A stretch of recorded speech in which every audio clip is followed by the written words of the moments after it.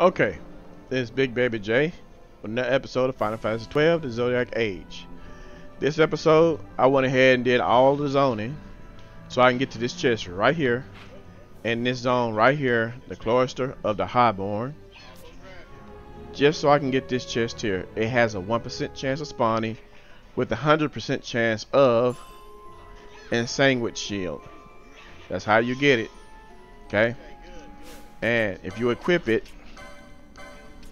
let's go ahead and give him, it don't matter, let's give him the Mether Blade. It gives you an evasion of 95, but it also equips you with poison, sap, and slow. Okay, so it's a good shield, very good shield, but it equips you with poison, sap, and slow. So it's good for a tank, a real good tank. So if you want to equip it, go ahead and do so. But I'm gonna go back to my Mathuna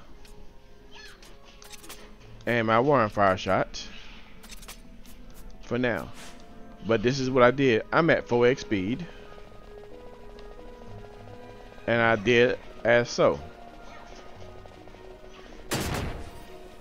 Basically, I just ran in and ran out. It only took me about 30 minutes in all to do it, but this is how I did it. Zone in, zone out, run to this spot here, and it appears right here at 1% chance of spawning. So if you want it, good luck getting it. It requires a little work and a little patience. Y'all take care. See you next time.